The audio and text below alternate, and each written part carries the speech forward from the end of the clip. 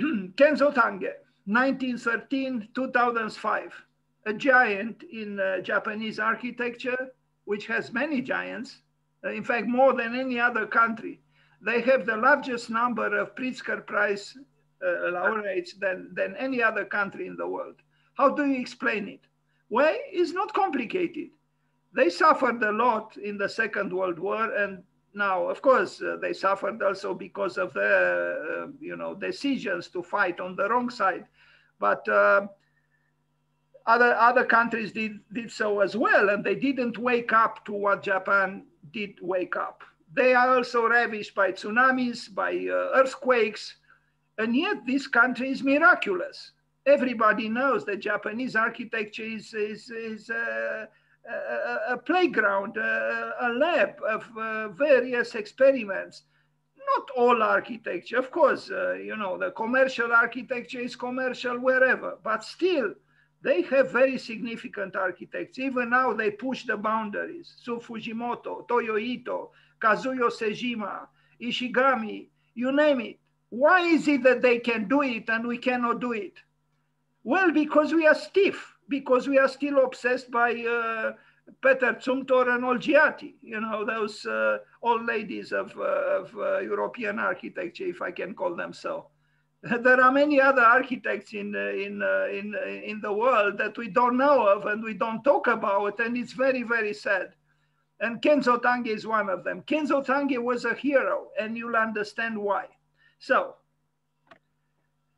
Kenzo Tange, born the 4th of September, but as you can see, he died on the 22nd of March in 2005, just 16 years ago, and that's why we talk about him today, was a Japanese architect and winner of the 1987 Pritzker Prize for Architecture.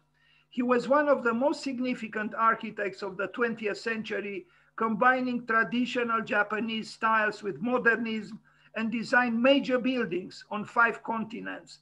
His career spanned the entire second half of the 20th century, producing numerous distinctive buildings in Tokyo, other Japanese cities and cities around the world, as well as ambitious physical plans for Tokyo and its environs. Tange was also an influential patron of the metabolism movement. He said, it was, I believe, around 1959 or at the beginning of the 60s that I began to think about what I was later to call structuralism, a reference to the architectural movement known as Dutch structuralism. But the metabolism movement in Japan was different actually from the Dutch structuralism. Influenced from an early age by the Swiss modernist Le Corbusier, who also, of course, influenced Tadao Ando, who even named his dog Le Corbusier, Tange gained international recognition in 1949 when he won the competition for the design of Hiroshima Peace Memorial Park. He was a member of SIAM, Congrès International d'Architecture Moderne, in the 1950s. He did not join the group of younger Siam architects known as Team X or 10, though his 1960 Tokyo Bay plan was influential for Team 10 in the 1960s, as well as the group that became Metabolism. Now, I want to say this. Here we are 40 people. 40 people, this is not a small number.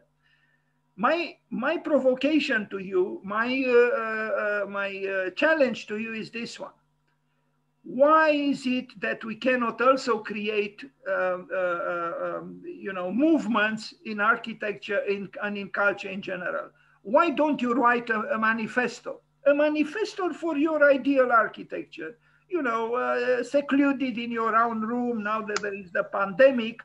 You think about an architecture that you'd like to do. Don't follow the path, traced by someone else. Think with your own mind, feel with your own heart, use your passion, use your knowledge, and write something or draw something. It's important to create. It is very, very important. Otherwise, life is not worth living, really. These Japanese, they still move the world, and they move the world with original thinking. And I wonder why we cannot also do what they do.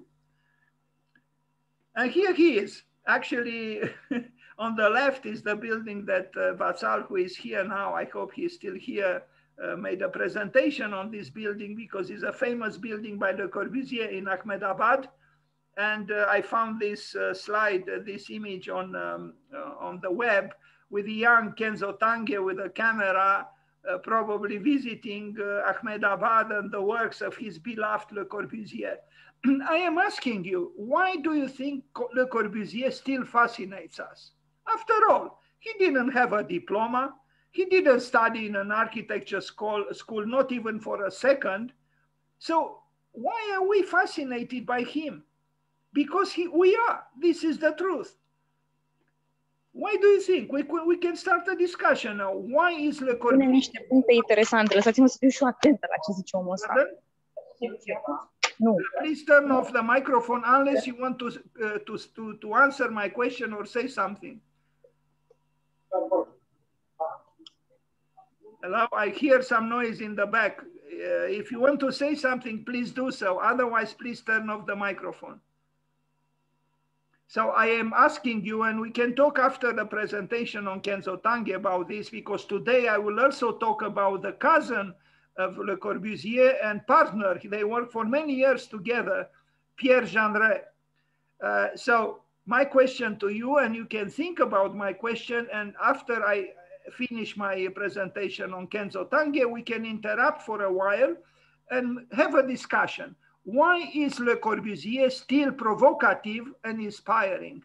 Why are we still talking about him? Okay, I will continue now my presentation, and if you want, when I end this presentation on Tange, we can maybe have a discussion about this subject. Why was and continues to be relevant Le Corbusier? Why do we still talk of him? Why did Kenzo Tange go to Ahmedabad to photograph this building? And he probably went to other places in the world to see the buildings of his beloved master. Why is he relevant? Did you ask yourselves? Okay, I will continue. Here he is, an older man, but with the face of a child, with that wondering face. I love this face. I mean, look at the expression of this face. This is the face of a man who still has wonders at the world, a man who finds amazing the world. And indeed, the world is amazing. We just have to see it with fresh eyes, to enjoy everything, the tree, the sky, the sunlight, the grass, the winter, if it comes, when it comes, the snowing, and so on, the birds, even the most insignificant and bothering little insect on the floor, even that is an incredible event in a way. How do we explain that a little dark point on the floor, I mean, it's just like a dot, moves? What makes it move? What makes that insect move, that little nothing, move? Isn't it incredible? Anyway, I like Kenzo Tange, it's true. Here he is also kind of a young man looking at a building he built. This Japanese, and he was not the only one, there were others. And a few years ago in Sala Frescelor, a whole month I talked only about the Japanese architects. They are very inspiring. They are very inspiring because they are very creative, very non-conventional. They are not timid, they are not stiff. And I love this, and they are very hardworking people. I mean, the Japanese work just like the Germans. They work forever. They workaholics. They are very serious, but they are also very innovative. I find inspiration in such people, because, and the Japanese understood that architecture is a phenomenon which is connected with other branches of knowledge. It's not just about, erecting a wall. That's why if you look in the Japan Architect or A+U, very important architecture magazines, you will see that the Japanese architects always have some kind of philosophical background that they rely on. And their buildings are informed by a very old culture, as you know. Here they are, the metabolists. I want to see the students in Romania and young architects in Romania, and not just in Romania, just like these 5 men here, you know, with a utopian project behind them. You know, they are heroes, they are samurai. Maybe I idealize them, and to an extent I probably do. But I love these people. I mean, they were creative, they were highly creative, they innovated something, they gave birth to the world again. I mean, just try to imagine Japan after the Second World War was in ruins. They had the atomic bomb dropped on 2 of their cities. Hundreds of thousands of people died. And this country in a few years became the 2nd economic power of the world. How do you explain it? Well, through sacrifices, through very hard work, and they understood something which we do not understand. They understood something which China also understood more recently, that unless they technologize themselves with immense speed and intensity, they will not be able to make it. But the objects, the whatever it was that was made in Japan, you know, where you saw made in Japan, you knew it was excellence. You know, whatever it was, a radio, a cassette player, anything made in Japan was made incredibly well. Why? Because they cared, because it was a scrupulous activity with the highest standards. We could do the same thing, but we don't do it because we are not animated by the same intensity. We could, of course, yes, we could. The Chinese understood the same thing. That's why China now is, in my opinion, economically is already at the top of the world. And in architecture, as you know yourselves, they are doing incredible things. You know, we can lay on the sofa and watch soap operas and in extreme boredom, I don't know, eat popcorn, but that's not what legitimizes one's life. These people, you know, I mean, the Japanese, they are not very tall. But there is something in them, you know, this quest for excellence. And Tange is right in the center between these 5 people. I don't know if I recognize any others. I don't. I only recognize him. But bravo to him. We move forward. This is what he said. Architects today tend to depreciate themselves, to regard themselves as no more than just ordinary citizens without the power to reform the future. Now, let's talk a little bit about this. Why is it that architects are trained as being slaves? Because this is what the schools of architecture do. They train the architects to be the slaves of the so-called reality. But as Wolf Prick said, reality doesn't make us. We make reality. And education should be that engine that pulls reality after it. You know, so education is extremely important. The architect was always a cultural figure, and the architect lost that status. Why? Because of his or her own mistakes. That's why. Because for money, we think that we are supposed to be the slaves of a capricious and usually accultured so-called beneficiary who can abuse us. It is not so.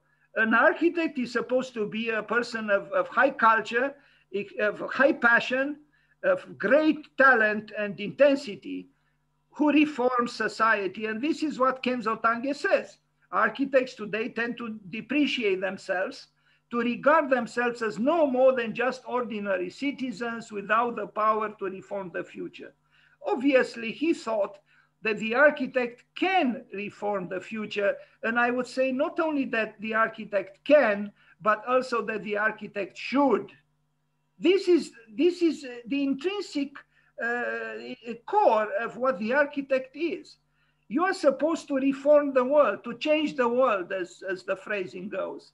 Not to become, you know, that pawn on the chess table of the world that anyone can just move around. No, no, and no again. And your professor should tell you the same thing. Make you intellectual and cultural figures who can defend the nobility of your profession. We move forward. There is a powerful need for symbolism. Just a second, this keeps showing up here and I don't know, okay. There is a powerful need for symbolism, and that means the architecture must have something that appeals to the human heart. There is a powerful need for symbolism, and that means the architecture, again, I don't know why it is twice written here. Anyway, let's talk a little bit about symbolism. How many of your projects in school talk about symbolism? I don't think too many, but I think the symbolism is very important. Is that psychological, spiritual dimension of your work, which matters. In fact, is the most important. If that is missing, you are not really working for architecture. And you see, he says, must have something that appeals to the human heart. Heart, not brain. He says exactly the same thing like Frank Lloyd Wright and Le Corbusier. Both Le Corbusier and Frank Lloyd Wright underline the heart, not the brain, the heart. And here is Kenzo Tange saying the same thing, appeals to the human heart. Try to make projects that speak or sing even to the human heart. Forget the brain, really. You know, there is the saying, the wording, brainstorm. No, you have to have heart storm. The brain is not really storming. The brain has its raison d'etre, yes. But the heart matters the most. That is passion. And this is exactly what Kenzo Tange said as well. Inconsistency itself breeds vitality. Now, what about this? This is a curious statement, no? Inconsistency itself breeds vitality. I think you should tell this to your professors. Where a professor says, where did you see something like this? Or don't you see the other projects around? You know, they are all consistent. They all follow a certain way of thinking. Then you could tell that professor, I'm sorry, professor, but Kenzo Tange said inconsistency itself breeds vitality. What actually is inconsistency? It's breaking the system. It's breaking the box. It's freedom. This is what it is. And it's including the freedom to make mistakes. In fact, mistakes are necessary. We have even in our culture the saying, you know, din greșeli învață omul. So it's better to make mistakes, searching for something that expresses yourself or something new, than to do something without making any mistake, but in essence, uncreative. So I repeat what Einstein said, if you didn't make any mistake all your life, it means you never tried anything new. So the fear of being, of making mistakes is actually the fear of living. If you live, you make mistakes, inevitably. But those mistakes are part of life and they generate vitality. So I would encourage you to be inconsistent in the sense, don't follow the whatever system is telling you. No, go the other way. Turn your back on be a black sheep. Don't be a white sheep, because it is the black sheep that in the end triumphs. It's always like this. And the great heroes in culture, not just architecture, in any field, are usually the black sheep. So here it is, something about the Ise shrine. I don't know if you know, in Japan, the primordial god is actually a goddess and is the sun goddess. In European mythology, the sun is male and the moon is female. But in Japan, the sun is female. And the goddess is Amaterasu. And Ise Shrine, which is one of the most beautiful buildings ever built, I truly suggest to you to search for the Ise Shrine in Japan, was dedicated to Amaterasu. And I have myself a beautiful book, which was, in fact, is mentioned here, was edited and maybe even sponsored by Kenzo Tange on the Ise Shrine. So let me read. It's important because it has to do with the mythological core of the Japanese culture. So the Ise Shrine, in 1953, Tange and the architectural journalist and critic Noboru Kawazoe were invited to attend the reconstruction of the Ise Shrine. The shrine has been reconstructed every 20 years, and it's true, it's an interesting story about the Ise Shrine, but about this in detail some other time. And in 1953, it was the 59th iteration. Normally, the reconstruction process was a very closed affair, but this time the ceremony was open to architects and journalists to document the event. The ceremony coincided with the end of the American occupation, and it seemed to symbolize a new start in Japanese architecture. In 1965, when Tange and Kawazoe published the book Ise, Prototype of Japanese Architecture, which I like and is an unbelievable book, he likened the building to a modernist structure, an honest expression of materials, a functional design, and prefabricated elements. Now, what happens about the Ise Shrine is this. There are two identical plots of land, one near the other. On one is the Ise Shrine, and the other one is empty. And every 20 years, on the empty plot of land, they build exactly a structure like the one on the plot of land, on the adjacent plot of land, and then they destroy that one. So this goes on for more than 1,000 years. That's why they had, in 1953, the 59th iteration of this process. So in this way, there is always an Ise Shrine which looked identical with the one that was first built, I don't know, in the years 900 or something like this. Kenzo Tange, the Tange House in Tokyo from 1951 to 1953. So this was his own house. And although he was skeptical that significant architecture in the present can inspire itself from tradition, he was still anchored in the very serious and deep and meaningful tradition of his own country. But, and I keep saying this, tradition has the same etymological root with the word treason. So tradition, in order to be alive, it needs to rejuvenate itself through treason. You have to betray something. And it is in the act of betrayal that you innovate. And by innovating, tradition remains and becomes alive, not dead, not stiff, not dogmatic. So this is the house, you see. Of course, it's a house built not too long after the Second World War and when the country was ravished.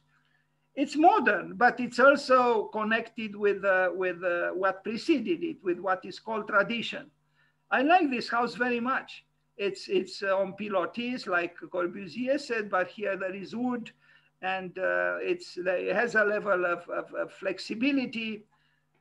So he was an innovator. And look at this, it has dignity. It's still a house which would function very, very well with the standards of the present. The tatami room.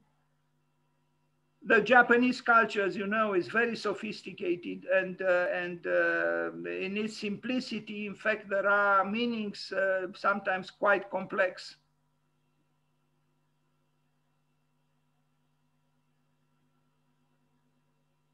So this was the house built by Kenzo Tange for himself in the 50s, so about 70 years ago or so.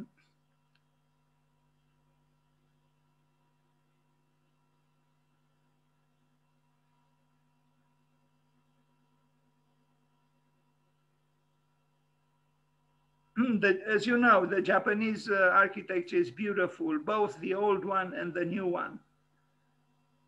Look, this was the site plan, quite generous, considering that it is in Japan, where the land is not so abundant. But he was by that time already a personality, so he afforded it. Now I don't know what this is. I don't know. I don't know why this picture is here. It's not a site plan. There must have been a reason for this. I don't think it's his building there, or it is maybe. This is the building he built for the memorial, well, the House of Peace in Hiroshima, and try to understand the incredible suffering that happened then. You know, to have 2 atomic bombs dropped on 2 cities in Japan, Hiroshima and then Nagasaki. And on Tokyo, other kinds of bombs were dropped. So the country was totally leveled, you know, and yet this country was able to come back to life. And I remember when the tsunami was 10 years ago, when also they had an explosion at the atomic, you know, they had some facilities to produce atomic energy, and there were explosions, there were infections, thousands of people died, many crippled. The tsunami also produced a lot of victims, and the Japanese didn't complain. I have to tell you one thing. I'm from Sibiu, and the Japanese offer 1 million euros every year to the International Theatre Festival in Sibiu. They even send volunteers to Sibiu. And in that year, 2011, I was sure because of the tsunami and because of the big tragedy there, they would have been justified not to send any longer so much money to Sibiu. And they still did, even if the country was ravished by the tsunami. This is exceptional. I mean, we are dealing here with people who value their word very, very much. They you know, they prefer to sacrifice themselves instead of not keeping their word. And the culture of the samurai, I mean, these people could have died for their honor. And in fact, many did. Not to be honorful, you know, to have honor would have been inconceivable for them. So maybe, I mean, not maybe, we can learn a lot from them. So the Hiroshima Peace Center from 1949 to 1956, so it took, you know, 7 years to build. This was built by Kenzo Tange, clearly a modernistic building. I don't know. I mean, I don't know if you saw pictures of the effects of the atomic droppings on Hiroshima. Dead bodies, you know, burned bodies, you know, ashes, human life totally, you know, destroyed.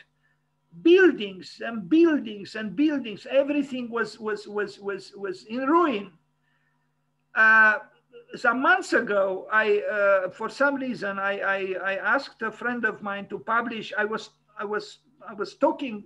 planning to talk about Hiroshima, and I sent a young architect who publishes on Facebook some of my announcements. I sent him a picture with dead bodies, you know, as a consequence of the bombing of Hiroshima, to publish on Facebook. And his account was frozen, was blocked, because Facebook considered that the picture we sent to them was so-called indecent. Can you believe it? I mean, dead bodies who became dead because of the atomic bomb, Facebook considered as being indecent. Indecent was the lack of sensitivity, and the lack of sensitivity, and to say they were indecent is not enough. The pilot who dropped that bomb, I don't know if you understand this culture of lying, because this is what Facebook is doing, is lying. If you tell the truth, the painful truth, not the convenient so-called truth. If you show pictures of your little kitten, or you know, white little curly dogs, or you know, things like this, they are published immediately. But if you send them pictures that show the horrors of the Second World War, they will not publish them because they are unpleasant. you know, because truth is unpleasant. I don't like Facebook at all. I don't have the at all respect for what they do there. You know, this culture of make believe. You know. Anyway, uh, here it is, the building of Kenzo Tange, and bravo to him. It's still a clear conception. It's a clear cut building. It's strong. It's yet sensitive. It's not an arrogant building because it's horizontal. It has dignity, and it has the dignity of its creator, Kenzo Tange. Look at this. It is the house of peace. These people who were decimated by the atomic bomb rebuilt their city. And Tange built the house of peace. Bravo, Kenzo Tange.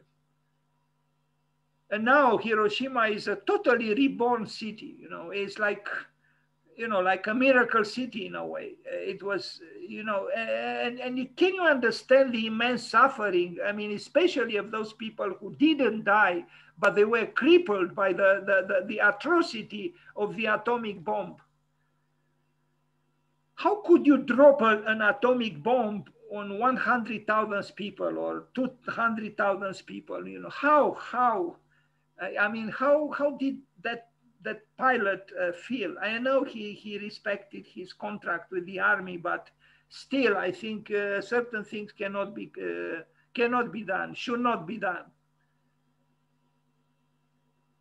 Of course, the Japanese were not saints either. I mean, they were involved with the Nazis, and you know, they created themselves a lot of suffering, because that's how it is. You know, one horror is the birth of another horror. You know, it's always like this, an unending vicious cycle of horrors. So get to our center from 1955 to 1957. I have to tell you, that period between 50s and 60s in Japan is miraculous, because it was at that time that the Japanese architecture was truly a heroic architecture. And everything they did was with very high standards. Truly, I am sure these people, they sacrificed their lives, if we can say so. They gave themselves to the act of creating, of giving birth to a new Japan with everything they had. And they succeeded. I mean, even today, you know, if you talk about electronics made in the 60s in Japan, they are unbelievably functional still. Unbelievably well made. And they were made not by, you know, extraterrestrials. They were made by human beings like me and you. And yet, I don't know, the level of excellence was miraculous. Even now, I mean, they can build anything. These Japanese can build anything. Imabari City Hall Complex by Kenzo Tange from 1958. Look at this, so-called brutalist architecture. Well, yes, it has concrete, it is heroic, it is masculine, it is rhythmical, but sorry, the pictures maybe are not great, but still you get a feeling about what he was doing at that time. And look at this, you know, it is a building that says, we are still up, we are still counting, we are still here. We made our mistakes in the past. We were ravished by the reaction of those who opposed us, but we are back.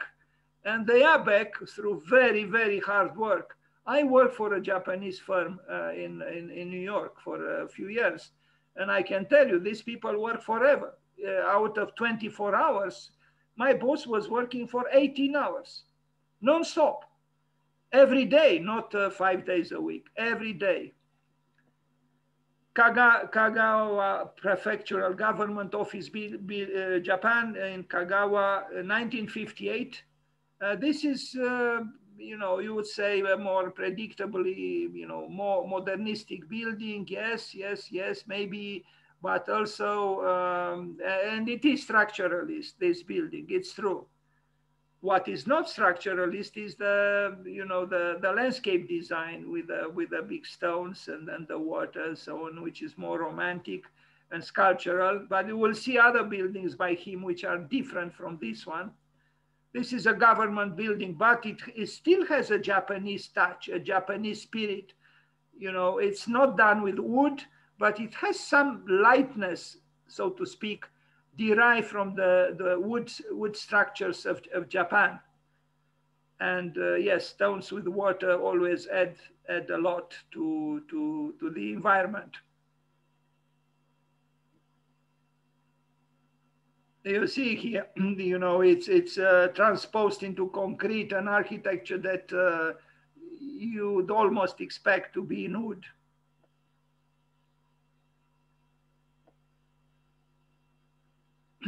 Although he died in 2005, his office, architectural office, is still functioning. In other words, his legacy goes on. Kurashiki City Hall from 1960. I like this one, or no, I think, no, it is this one, but yes, sorry. You see the plans are very simple, but if you see other elements, section and so on, you realize that there is a certain complexity here at work. I mean, it is not for no reason that Kenzo Tange received the Pritzker Prize in 1987. Yes, it is still kind of a brutalist building, but we have to consider that Japan was emerging from after the war, and so it had to have something robust. It had to be, its architecture had to be robust. It couldn't express weakness, because it had to emanate force. It had to emanate, confidence. You know, if they didn't make an architecture that was standing up, so to speak, you can imagine the architecture does have an effect on those who pass by, on those who look at. And this was a governmental building. It was supposed to have a certain degree of power.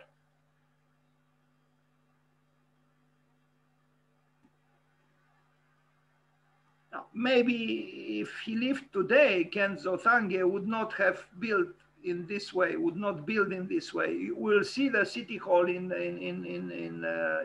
Tokyo that he built, before he died, in a very different way than what he did here.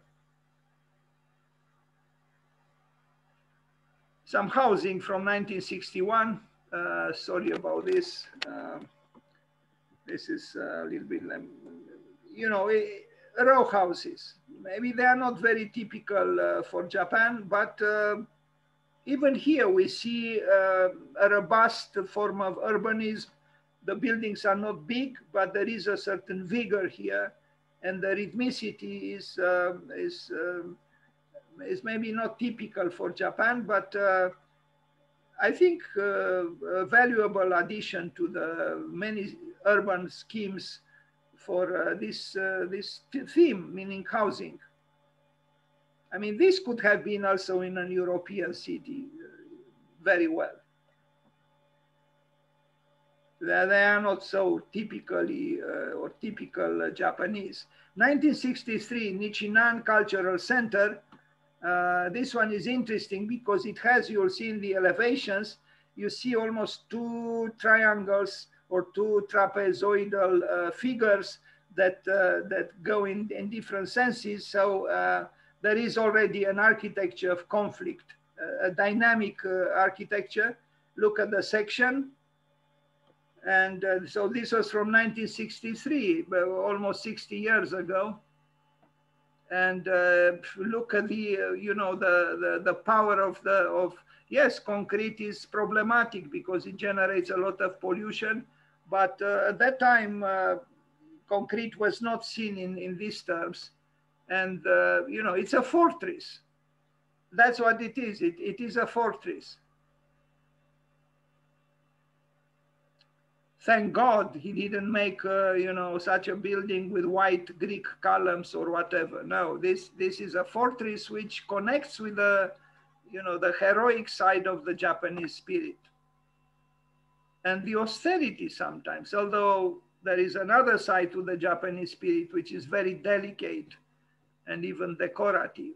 And we see some examples right here in this picture with these flowers. But the building itself is indeed austere and fortress-like, very much so. It's a bulwark of resistance. It's almost as if the building says, you know, we were defeated in the war, but we are still here.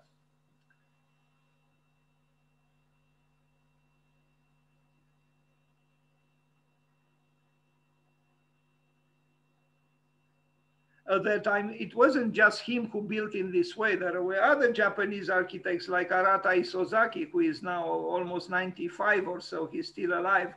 Another Pritzker Prize laureate. He received the Pritzker 2 or 3 years ago. Kenzo Tange's buildings will make you believe in a better future. This is what this person wrote.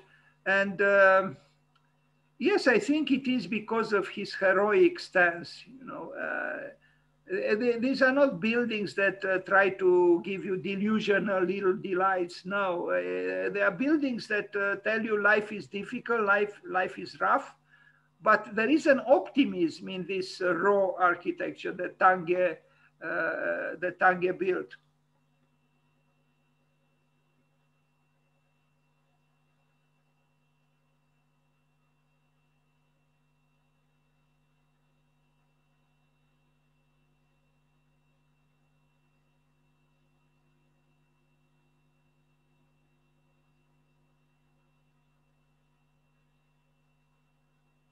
He even built a cathedral, and you are going to see it. And in my opinion, his cathedral is much more convincing than the cathedral we are building now in Bucharest. Why? Because there was a great architect who built it. Who is the architect of our cathedral? Nobody knows. Can you believe it? A cathedral that was built by we don't know who. Now, of course, in the Middle Ages in France, and not just in France, there was anonymous authorship of the cathedrals, but for different reasons. In our cases, it's something incredible. So we Japanese architects, in our endeavors to resolve the problems facing modern Japan, have devoted a great deal of attention to the Japanese tradition and have in the end arrived at the point which I have sought to elucidate for you. These are his words.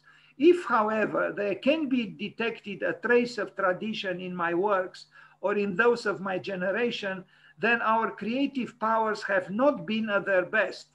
Then we are still in the throes of evolving our creativity. I want by all means my buildings to be free of the label traditional. Now, how many people in Romania say this? Not too many. You know, we are still pathetically, you know, entrapped in all kinds of nostalgias. Nostalgia is good too, but so is living in the present, you know, and expressing the truth of your own time. Anyway, Olympic Arena. Now we are going to see now one of his best works ever. From 1961 to 1964, even Japan changed. Last year, it was opened the stadium, which was meant for the Olympics of Tokyo from 2020, but because of the pandemic, it was postponed for this year. Let's see if this year it will happen. But the new stadium, Olympic Stadium in Japan, was built by Kengo Kuma. If you compare what Kengo Kuma did last year with what Kenzo Tange did 60 years ago, you will see the difference between the Japan of then and the Japan of now. The freshness, the power, the creativity, the exuberance of Kenzo Tange's work is not matched in any way by what Kengo Kuma did. Partially, Zaha Hadid said, by copying what her winning entry, because she won the competition, but the Japanese didn't want to let her build her project, so they gave the commission to Kengo Kuma, who built a mediocre stadium. But look what Kenzo Tange did. You know, there are two buildings. I mean, look at the plan. It's a vision. It's simple, but it is, there is exuberance. There is an idea here. It's organic. Look at the sections. Look at the spiral. They inspire. Here is a work of a vision. It is a work that is, you know, not a little scribble, you know, derived from who knows what influences. There was a clear conception here. And then look at the interior. It's magnificent. And the exterior is just the honest expression of the interior. And that's it. Look at this. It's great architecture. It's dynamic. It's organic. It's technologically is advanced. It's simple and complex at the same time, as it should be. And look at them. There are two buildings. Bravo to Kenzo Tange.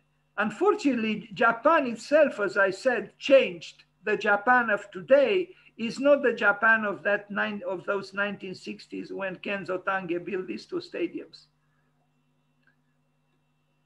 So I guess, you know, this is the story of the world. What goes up goes down, you know. Japan itself, although is capable of brilliance, is not as it used to be. I saw once a movie, a very interesting movie, Japanese movie, where a group of 10, let's say 10 businessmen, Japanese businessmen enter a restaurant, and they enter the restaurant in the hierarchical order, you know, with a boss in the front and then, you know, less and less important people towards the end. And they are asked in the restaurant what kind of champagne, they were celebrating something, what kind of champagne they wanted. And the waiter brought a list with the champagnes they had. And the leader of the company and of the group knew nothing about champagne. He worked all his life, 18 hours a day, if not 20 hours a day. He knew nothing about champagne, nor did those in his immediate hierarchical order. The only one who knew about champagne was the last man in the group, who was actually the young man who was making Xerox copies. He knew about champagne. So it's a great metaphor for what, you know, how the world changes. Those who brought Japan out of the misery and the tragedy of the Second World War, they didn't have time to learn about champagne. They were hard workers. But their sons and daughters and grandsons and daughters, of course, they began to know about champagne because Japan became an economical power, the money came in and so on. Anyway, bravo to Kenzo Tange and you know, his brilliant work. And look at this. This is brilliance. That's what it is. You know, there are two audacious structures, and they make sense. They are not capricious. They're just beautiful, and they continue to be beautiful because they were based on a generous idea.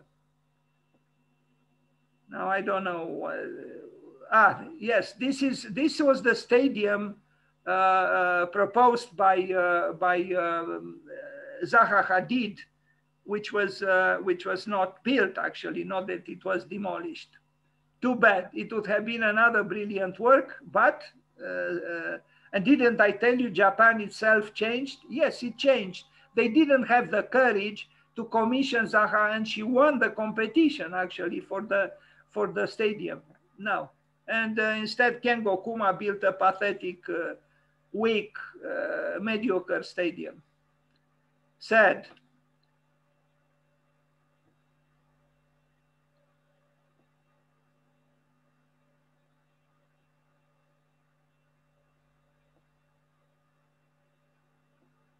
I mean, the buildings by Kenzo Tange still stand out.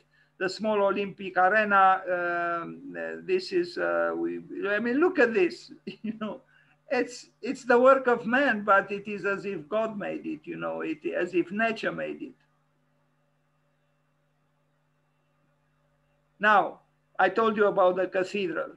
Now look how a Japanese man who was certainly not a Christian, he built a cathedral. And he built a cathedral which would put us to shame, and with good reasons. Why? Because his cathedral is creative and ours is not. I mean, it is incredible that we are building here in Bucharest what we are building. It's just unacceptable, totally unacceptable. Architectural creation is a special form of comprehending reality. It works upon and transforms reality through the construction of a substantial object of use. The artistic form of this object, on the other hand, has the twofold quality of both mirroring and enriching reality. This understanding of reality, which takes place through architectural creation, requires that the anatomy of reality, its substantial and spiritual structure, be grasped as a whole. You notice the word spiritual. This is a word we should use also, but we don't, including in the word in the study of architecture in our schools. How many of our teme de proiectare mention the word spiritual? Not too many. Look again, a section through the building, you see the site plan, and you'll see pictures of it. It's mysterious, it's dark, it's luminous towards the outside, is sculptural. It is a building which is new, which is modern, which is because it is built in the 20th century. Dear prea fericitule, sorry, I'm beginning to lose it because I am mad that Romania lost a great chance to build an important cathedral. This is a small building, of course, in comparison, but it has a genuine creative spirit.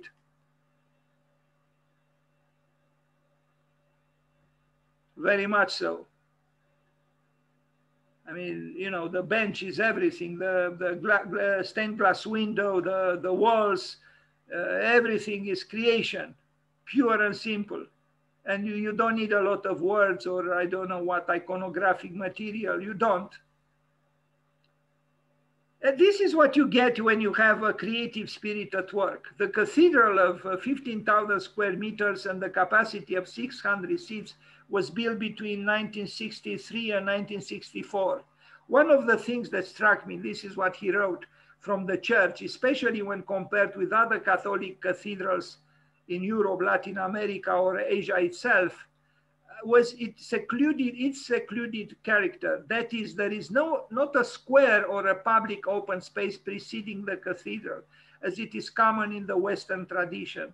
On the contrary, the church is located next to a highway, hidden behind other buildings, and one can only have an idea of its size and magnificent proportions when viewed from a nearby pedestrian bridge. From the construction, and yes, in essence, it's a play with light. Light used as a constructive element. The symbolism of the cross is present in the very plan. It's a creation. This is one of the most aware, inspiring things I've seen in a minute. I'm not an overtly religious, but I can see finding God being relatively easy in a place like this. Somebody wrote this. You know, I would agree. When the building is very creative, you don't need instructions or to read guides or whatever.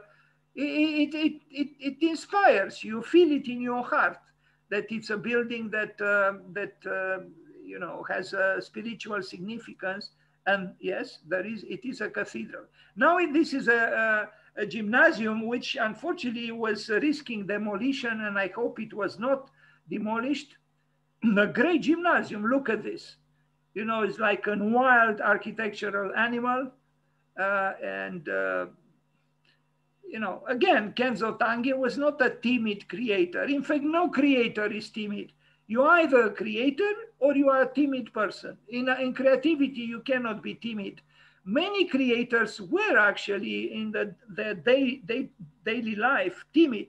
There were great artists who were very timid, but not in their work. Piet Mondrian was so timid that he wouldn't dance with a woman. He just couldn't dance with a woman. He was shy, he was timid, but not in his beautiful paintings. The idea is not to be timid in your work. You can be otherwise quite timid and shy. It's okay, but not in your work. In your work, you are supposed to be courageous. As God himself was courageous, wasn't he, when he created the world? And it's not a perfect world, let's tell the truth.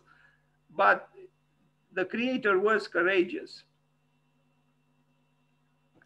Anyway, the gymnasium. The gymnasium, which risked of being demolished, and I hope it was not demolished.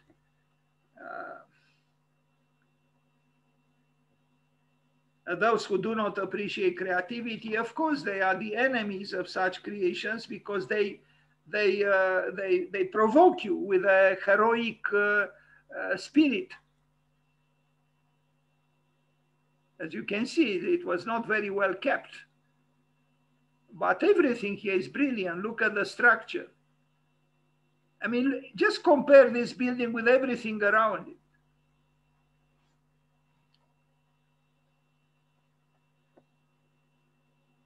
It's like a temple.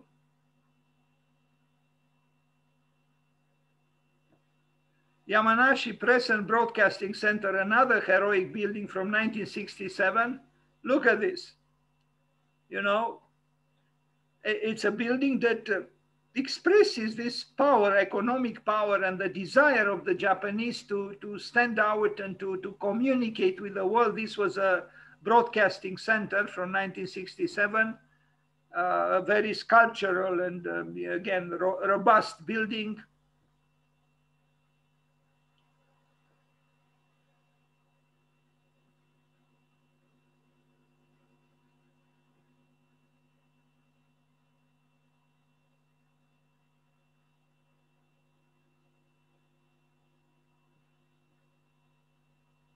Yamanashi Broadcasting Center.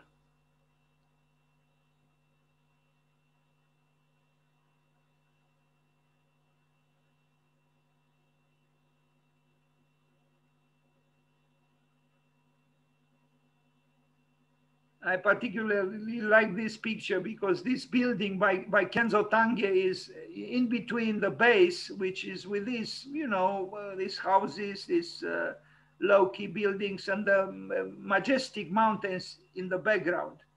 So the building by Kenzo Tange is making the transition from the you know, the pedestrian you know, appearance of the buildings at the bottom and the heroic stance of the mountains. And it is a heroic building, his own as well. The Fuji Broadcasting Center from 1919, this is a much newer work, and that's why I want to show you. He himself changed. In my opinion, this building is superior from 1960, whatever, 1963. And this building, which was built in 1990, well, he was already an older man, it's true. Japan was not the same one. I think this building is more decorative in a way. Yes, it has that sphere there, but all in all, this building doesn't have the same energy as this building, in my opinion. So it shows some kind of a decline in his case as well. And maybe it was unavoidable. And it's true, those years, the 80s and 90s were fatal for architecture. Many problems around that time. Postmodernism manifested itself then. Of course, they still had, you know, interesting things, but I don't know. In my opinion, this is a weaker building than his earlier works.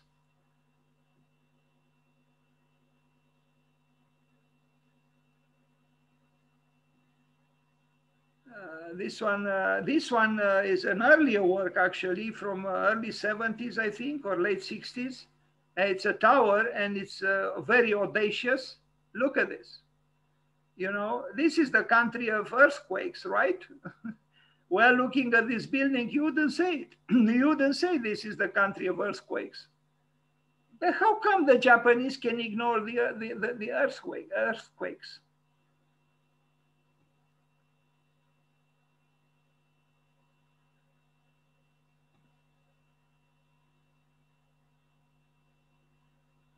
The Japanese miracle was based, as I already said, on a country that understood that technology is unavoidable. So they try to achieve excellence in the field of technology. And they had luck because they did so, but they were also anchored in the old mythologies of their own culture. So they were always, they were rooted. These people were rooted. It didn't matter how futuristic they were in their attempts at technology. There was always a spiritual side to their lives, connecting them to those roots. And this is something that many countries do not have, but Japan still has. It's easy to be futuristic when you are strongly anchored, like, let's say, an oak, when your roots are spreading deep and wide into a soil which is nourished by the oldest intuitions and myths and spirit.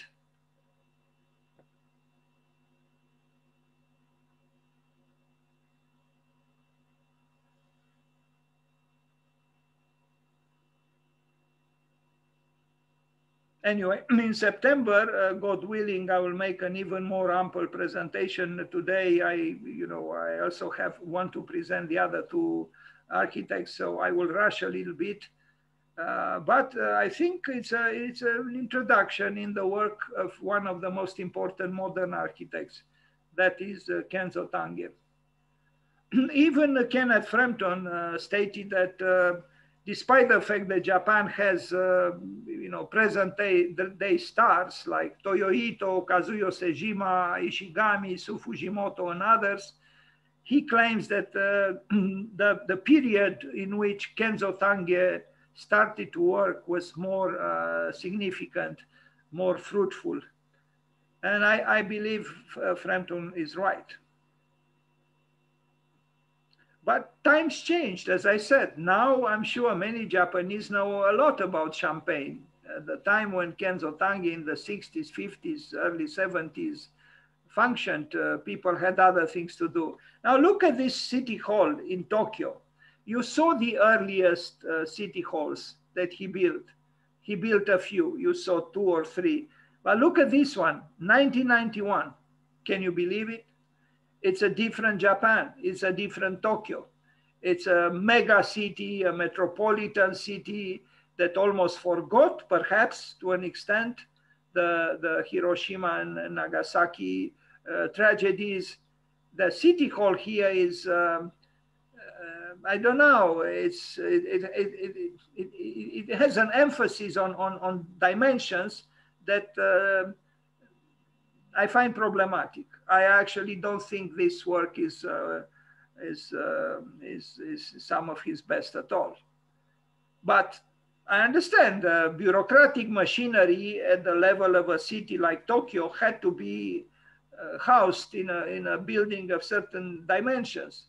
But somehow I have a feeling that something is missing here, a vision. And I don't know, it's a big city, it's a big building, but I think Kenzo Tange diminished himself towards the end of his life. Well, at that time he was almost 80, and I don't know. I don't know if it's just about the age. I don't know. Look at his house now, the first house he built for himself, and look at this building. It's a different Japan. It's a Japan where the heroic dimensions of life here are mimicked in a way through the bigness of the building. But as Einstein said, in life, what counts cannot be counted, and what can be counted doesn't count. So it's not about quantity, it's not about dimensions, it's about the inner quality. And the inner quality of this building, in my opinion, is not very impressive. Here it is, and not just because it's a smaller building. Now, and we are approaching the end of this introduction in his work because it's no more than an introduction. He also worked significantly as an urbanist, and he proposed urban schemes that were considered utopian. He was part of the metabolist movement. He made proposals to extend Tokyo on water. this utopic activity is important. And I would invite the students and the young architects, and not just the young architects, every architect, to honor your path in your life by not forgetting your dreams. If you want to propose, I don't know what, the ideal village or a city on the Black Sea, or I don't know what, even a flying city, do it.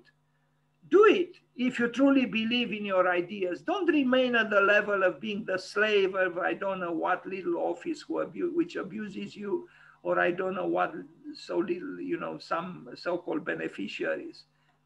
Think big, but not when I mean, what I mean by think big is not to address necessarily big, you know, because as I said, architecture is about quality, it's not about quantity. It's about the audacity of your thought and your feeling, about that inner quality which must be kept alive, and not only kept alive, but nourished to develop, just like a flower. You have to pour water, orient the flower towards the sunlight, and then the flower will smile and will be happy, and it will grow appropriately. So, you know, in the context of Japan, Kenzo Tange made some proposals. They didn't come into being, but it kept nourishing, you know, the ethos of the country. You know, the architects of the country got inspired by the idealism of some of their architects. He was not the only one. Here we see, you know, some kind of a water urbanism, also inspired by the traditions of whatever he said, that architecture is not supposed to be, you know, connected with tradition. You see clearly, especially in the foreground, you know, because of the roofing, that this is Japan. This is connected with the past of Japan. Not in all schemes, like here, for example, now.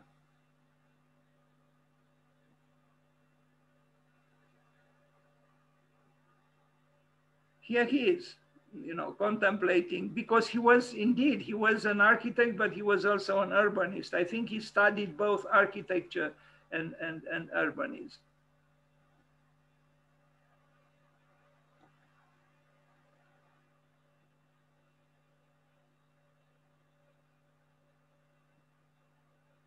Hello, Mr. Tange. You died 16 years ago on this day. And we saw that building he built for the Olympics. Design philosophies. Tange did not imagine himself as a leading form giver. He sees himself in a state of transition. I don't know who wrote this, but I like the word transition. The role of tradition is that of a catalyst which furthers a chemical reaction, but is no longer detectable in the end result. That's what he thought. He also contributed in the metabolism movement. Many metabolists had studied under Kenzo Tange at Tokyo University's Tange Laboratory. That's it. So now I go to the second architect I will talk about today, a less spectacular one. The next two presentations will be significantly shorter, and maybe we'll have a little bit of time to talk a little. I will talk now about this architect I myself didn't know anything about until yesterday. And my presentation is not as rich as probably should have been. Nicolas-Henri Jardin, he was born today. He was born on the same year with the great Piranesi. And he even had an admiration, and I think studied with Piranesi, but he was French, Nicolas-Henri Jardin.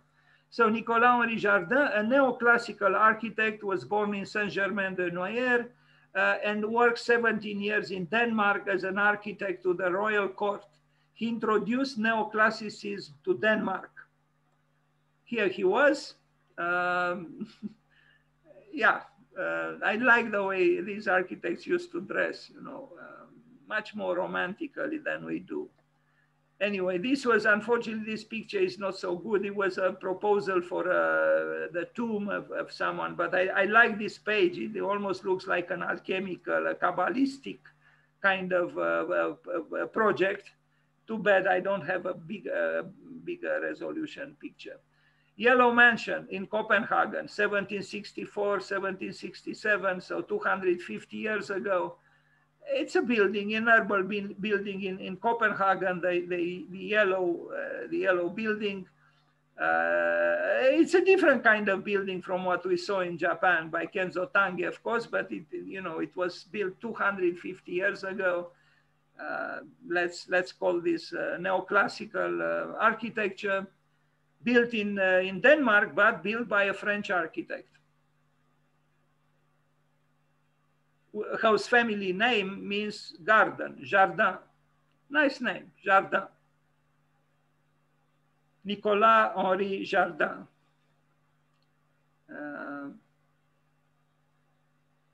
Okay, interior work at this one. I don't know if I have pictures. It was burned down in 1794, so we don't have pictures. Redesign of the Fredensborg Palace, Garden and Park, along with this other person, 1759. Here I have more pictures. It's a royal palace actually, and he did the gardens. Many architects at that time worked on the buildings, worked on the gardens, worked on the interior design. They did everything.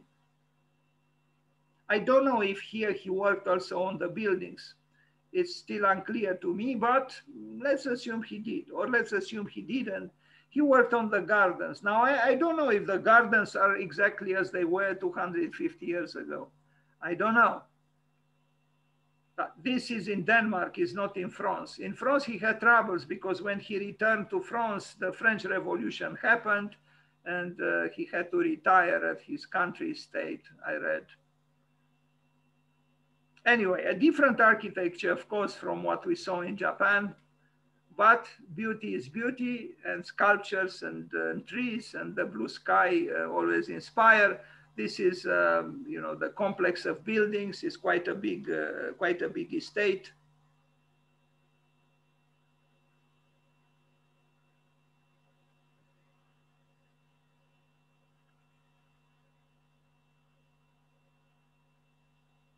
And you can tell this is not France. Although he was a French architect and although he practiced neoclassical architecture, somehow you have the feeling that this is not France, and it's not. And there is something Scandinavian here. What could that be? I don't know. I have this feeling. I mean, I know, of course, it is in Denmark. So you take the same, the same aesthetics, neoclassicism, and a neoclassical building in France is different from a neoclassical building in Denmark. The question is why?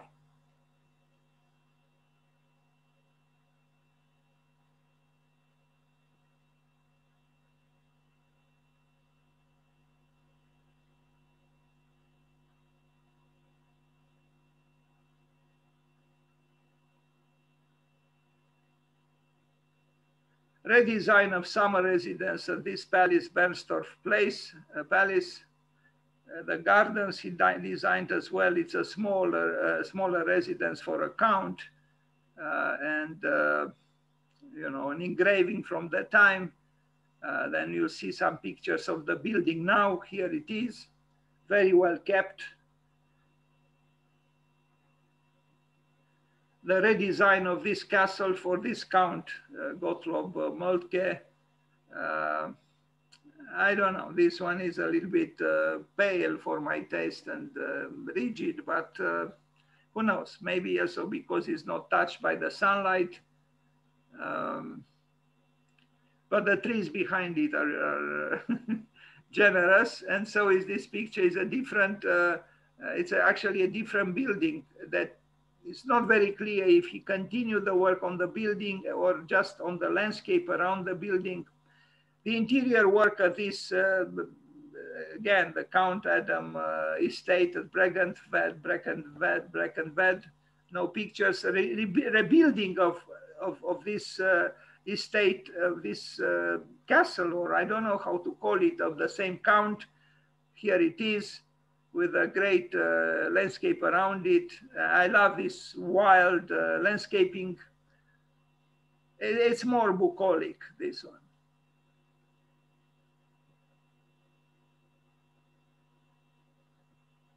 So this architect was born today, the 22nd of March, about In fact, 300 years ago, in 1720.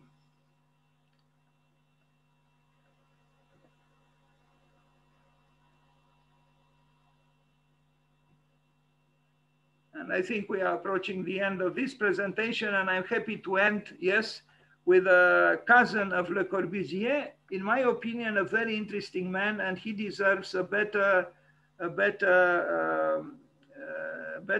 PowerPoint presentation on him, because I have a feeling that he's called the other Jeanneret, because Le Corbusier was also a Jeanneret, Charles-Edouard Jeanneret.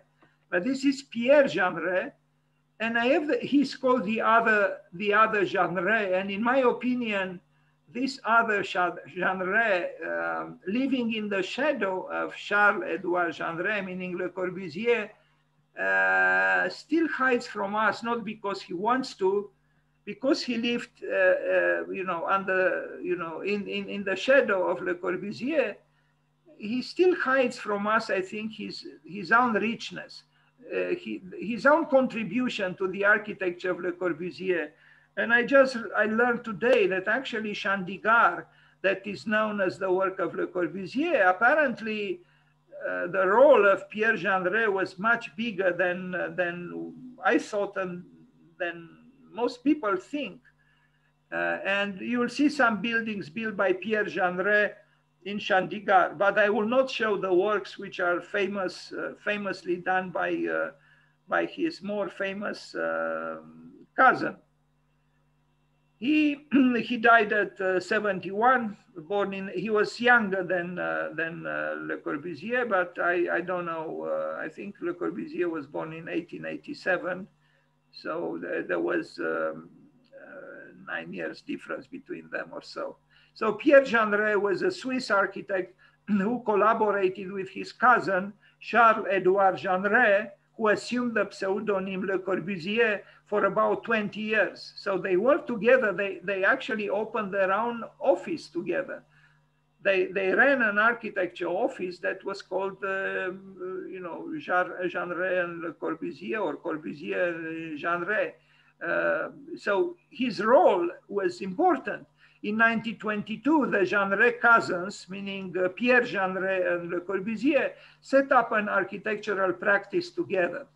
From 1927 to 1937, they worked together with Charlotte Perriand, a brilliant French woman, in the office Le Corbusier. I'm sorry. I'm sorry, I'm losing my voice. So at the Le Corbusier Pierre Jeanneret studio on Rue de Sèvres, that was the office of Le Corbusier. But they worked together from 1927 to 1937 for 10 years. That office was called Le Corbusier Pierre Jeanneret. In 1929, the trio, meaning Le Corbusier, Pierre Jeanneret, and Charlotte Perriand, prepared the house fittings section for the decorative artist exhibition and asked for a group stand, renewing and widening the 1928 avant-garde group idea. This was refused by the decorative artist committee. They resigned and founded the Union of Modern Artists. And here I will stop for a minute to invite the students or the people who are now present here to also organize yourselves in groupings, to create an avant-garde, to create a movement, to create something that is yours, original, something that belongs to your time and place. This will give you an identity, a sense of belonging. You know, you belong to a group of people who, together with you move in a certain direction of thought and action, because thought by itself is not enough. So these people, you know, they, just like the metabolists in Japan and Kenzo Tange, they had something to say. It was something, important to say. And for that reason, they came together, because alone you cannot do as much as you can do with other people, especially when you try to promote an idea that is, that's why the Dada movement came into being. The Stil, Bauhaus, Cubism, you name them, it was always a group of people that, advanced some ideas which were considered at the time avant-garde. The cousins, the two, later designed many buildings, including a number of villas and vacation houses, and renovating existing buildings as well. I didn't know about this renovation business, but it's possible. The working relationship ended when Pierre, and this is very important, Pierre joined the French resistance to the Nazis, while Le Corbusier worked with the Vichy government, a collaborationist regime to Nazi Germany. Now, I have the highest respect and love for Le Corbusier, but on this I am on the side of Pierre. I think Pierre was more noble than Le Corbusier. Pierre didn't want to flirt with those in power in order to get commissions. He turned his back on the government that collaborated with the Nazi Germany, while Le Corbusier didn't. And that's why they broke up. The working relationship ended when Pierre joined the French resistance. And I love this about Pierre. He joined the French resistance, but not Le Corbusier. In my opinion, Le Corbusier was a weaker man than Pierre, at least at the level of this affair. And it's not an unimportant matter. But they collaborated once again after the war on the plan and architecture for the new town of Chandigarh in India. And maybe I should have had here those buildings as well, but that story has a level of complexity which would have created some additional problems for me. So I just concentrated on the work of Pierre Jeanneret. So let's remember, Pierre Jeanneret was the cousin of Le Corbusier, younger, with about 10 years younger. They worked together, and it's clear that Le Corbusier valued Pierre Jeanneret. Otherwise, I mean, Le Corbusier was not a man to associate himself with anyone. No way at all. Obviously, he valued and respected Pierre Jeanneret, and I think he had all the reasons to. Here he is in a, a foggy picture a little bit, and there's a little sculpture there, which is very interesting. I don't know if he did it. He doesn't look like a very relaxed man. It does look a little bit like Le Corbusier. Anyway, an interesting character, and actually I'm very interested in him. I would like to know more about him. I only discovered some of his buildings that he built in India, and he also built a lot of chairs, a lot of furniture designs he did. He was considered a visionary furniture maker, and indeed he had some very inspired designs. Smoking, I don't know if I saw Le Corbusier smoking, but his cousin was smoking. And as opposed to Le Corbusier, he remained in Chandigarh after the buildings were finalized. The political buildings that belonged to the government of Chandigarh that Le Corbusier built. But as I said, it wasn't just Le Corbusier. Another picture of him. Yeah, he's smiling here. Then what do you think this is? What do you think this is? Well, maybe it's not so difficult to see what it is. He's sitting on a bicycle, so you see the seat of the bicycle, and yeah, it's a picture of him on the bicycle in front of one of the buildings built for the Chandigarh complex. Here he is.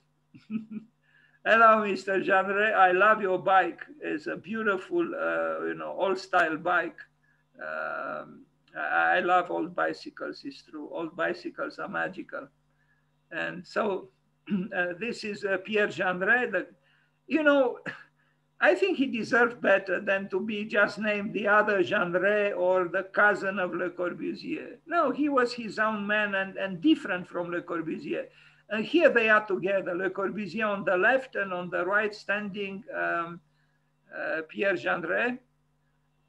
And we should know about Pierre Jeanneret, and not because he was the cousin of Le Corbusier, but because he had something to say, and I think his buildings are not inferior actually to Le Corbusier, but I couldn't find too many of them on the web. Here they are again. You know, of course, the older and more cocky Le Corbusier is on the left and Pierre Jeanneret, the younger one, on the right.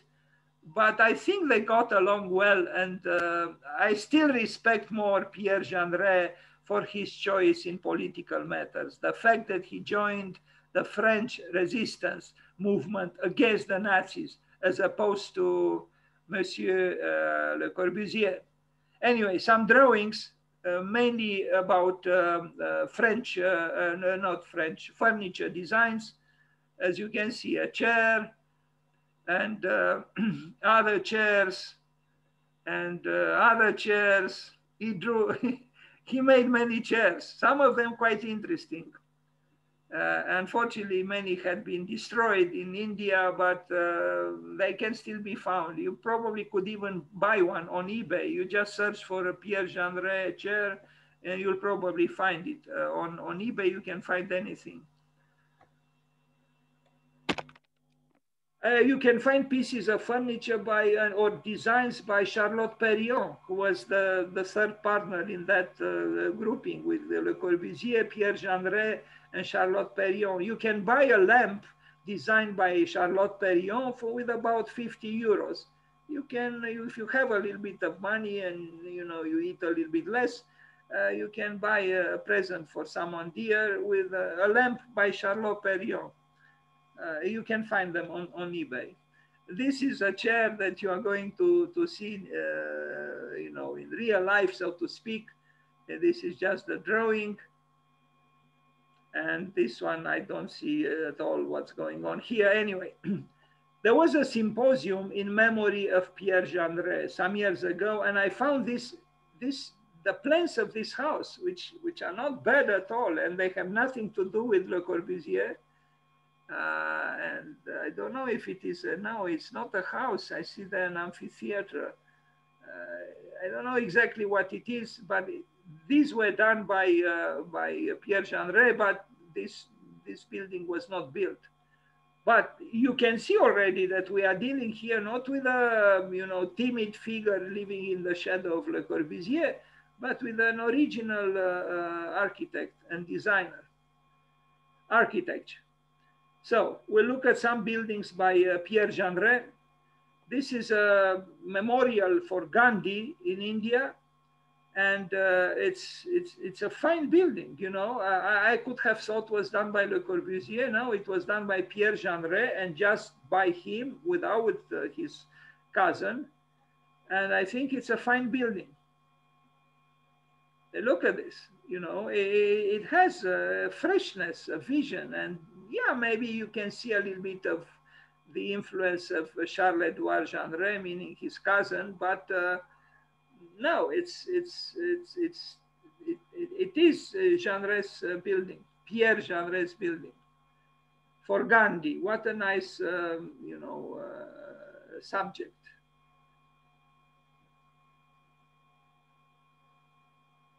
So he's a man, most of the time, most of the people do not know of, but he deserves to be known. And he was born today, as I said, the 22nd of March.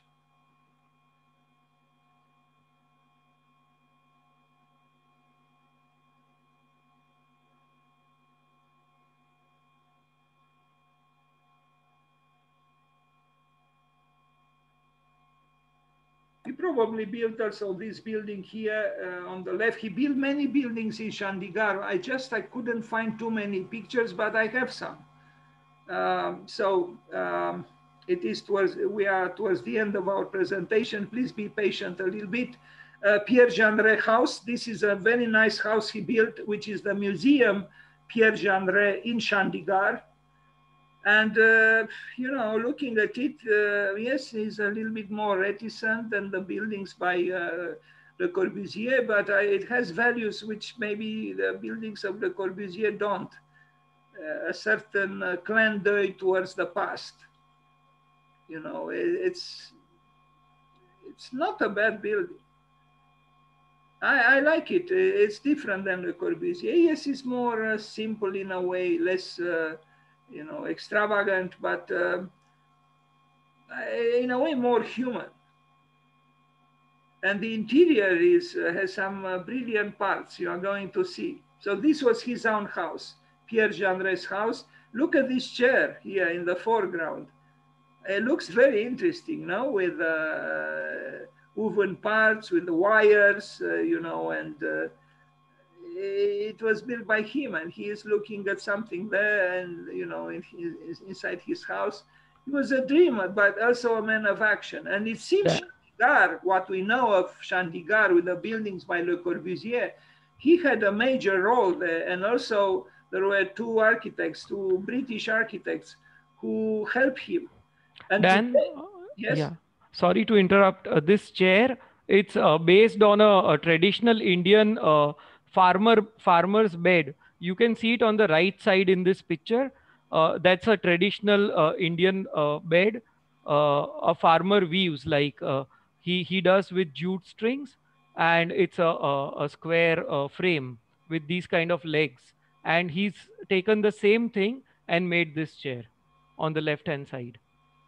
Yeah, thank you, Vatsal. It's a good information, and I had this feeling, yes, that it is inspired by the local traditions. But what I learned today, actually, to my amazement, and unfortunately I lost the link, I have to find it again. That apparently Le Corbusier had some bad habit. He didn't. Acknowledge easily people who contributed significantly to some of his works. And apparently in Chandigarh, there was already a team of architects, an American architect and a Polish architect who worked on the scheme with, and apparently Le Corbusier didn't change much. That's what I read, but I have to verify. And actually, the construction process and all the intricacies that were necessary there involved very much the man we see in the picture, Pierre Jeanneret. Now, myself, when I presented the works in Chandigarh, I presented them as belonging totally to Le Corbusier, but it appears it was not the case.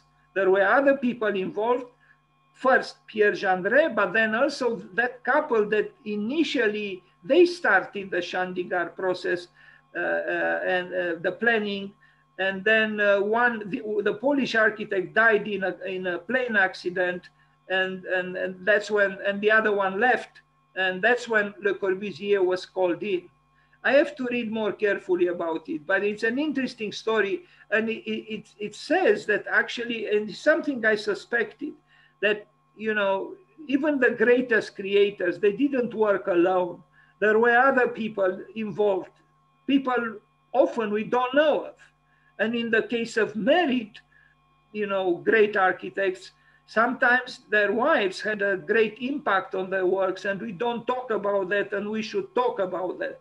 Like, for example, the two wives of Alvarado, who, you know, contributed significantly to his works.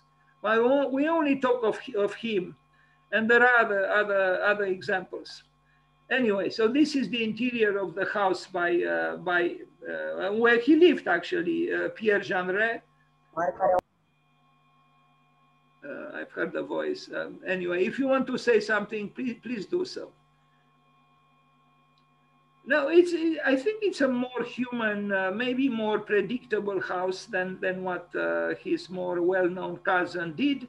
But still, you know, it's interesting, and you know, there is color, and you know, there are also parts of the building, like here on the right, that connect with a certain tradition of the place. And you are going to see other houses because he designed many houses in Chandigarh.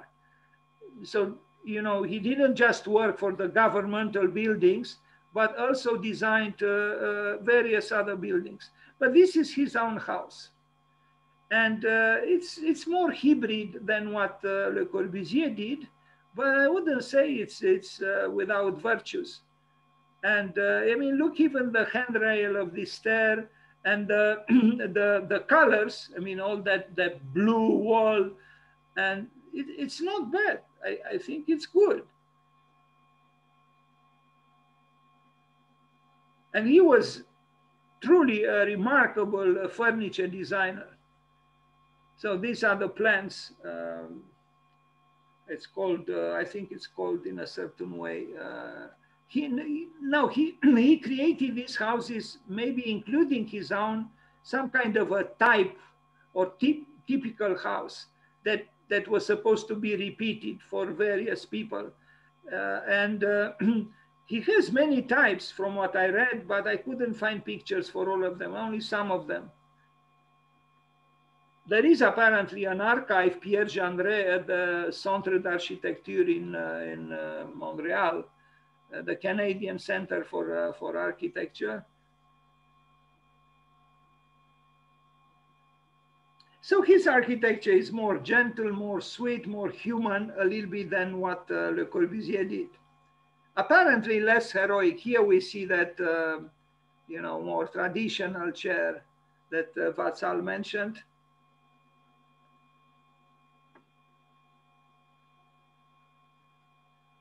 This is a chair that he designed, and we are going to see a few others.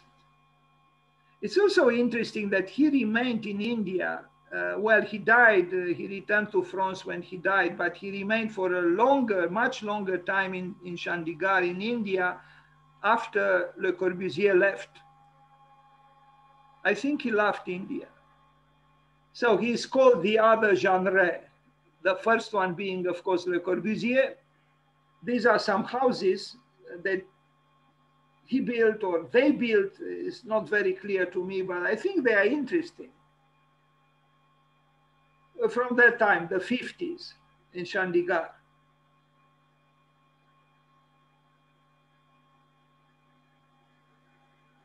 You see the type 13J house in Chandigarh by Pierre Jeanneret. He designed various types, and I think they were meant for, multiplication. So these are not done by Le Corbusier, but by Pierre Jeanneret. Houses for peons under construction, sector 23 in Chandigarh. I love this picture, with simple means, but the architecture is both new and old somehow. It's an architecture that is inspiring to me because it looks both ways somehow.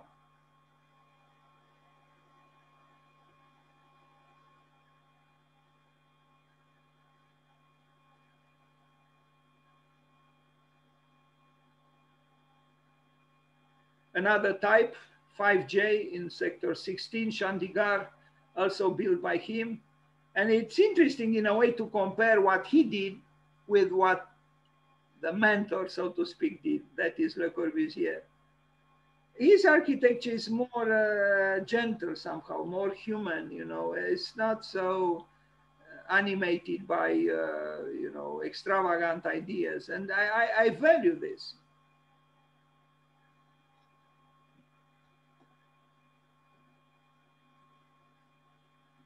Now, it wasn't very clear to me if this is the opera from Chandigarh, but it's another building by Pierre Jeanneret, and it's not bad.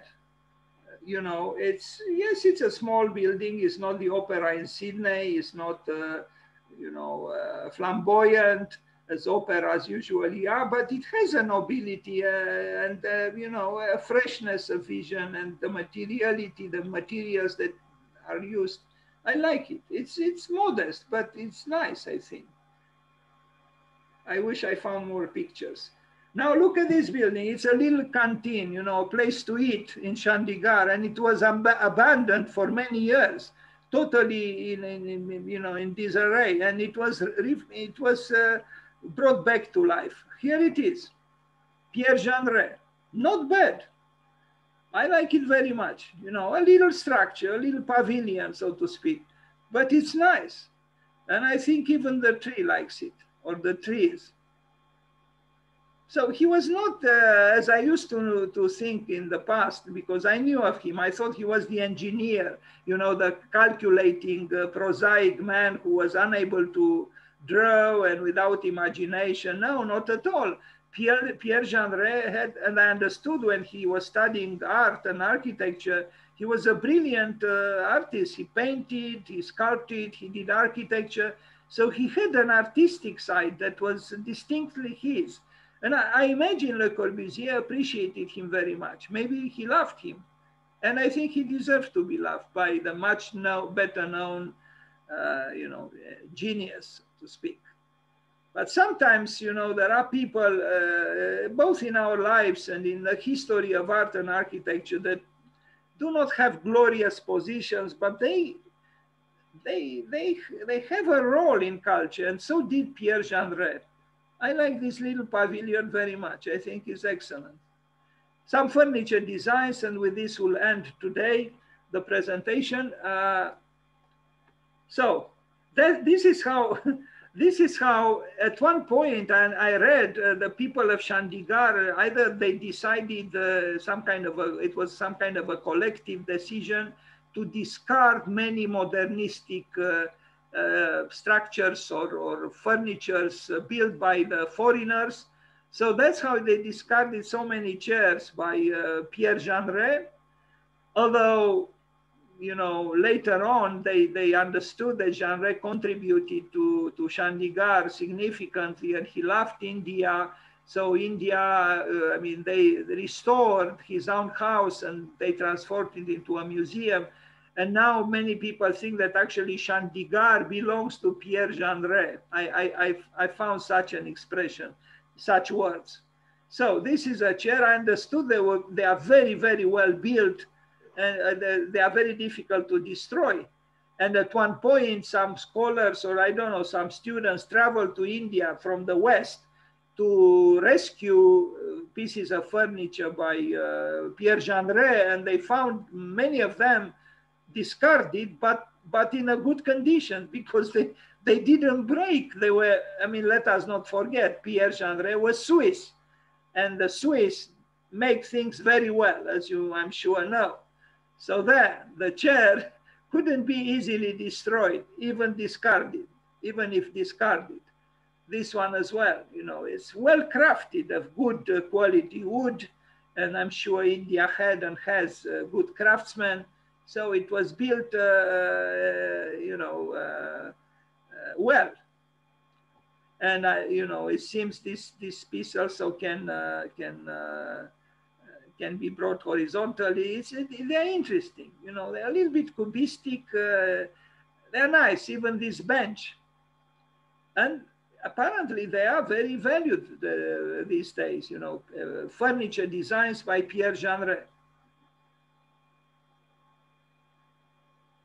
So even if you live in the shadow of the big tree, to quote from the justification Le Corbusier found, Brancusi found when he refused to work for Rodin, Auguste Rodin, when he said, in the shadow of the big tree, grass does not grow. Well, it looks like grass does grow. Pierre Jeanneret did grow in the shadow of the so-called big tree called Le Corbusier. And grew with his own distinctive voice. And bravo to him for this. And I think this is the last image on Pierre Jeanneret, and let's wish him a happy birthday. It's a table, and maybe on such table he produced some drawings, and from those drawings some houses came into being, and some chairs and some other pieces of furniture. Thank you very much.